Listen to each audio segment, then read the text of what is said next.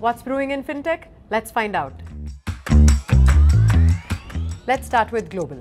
Brazil announces pilot for digital currency. Nigeria's digital payment projected at over $14 billion US. RBI and UAE Central Bank sign MOU on CBDC. Moving on to India, ONDC taps rural fintech to take e-com beyond metros.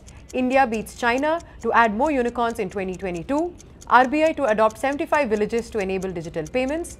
UPI peer-to-merchant transactions jump 119%. And Pine Labs sees 3x rise in monthly transaction volumes. That's fintech for you in March. Catch you the next time.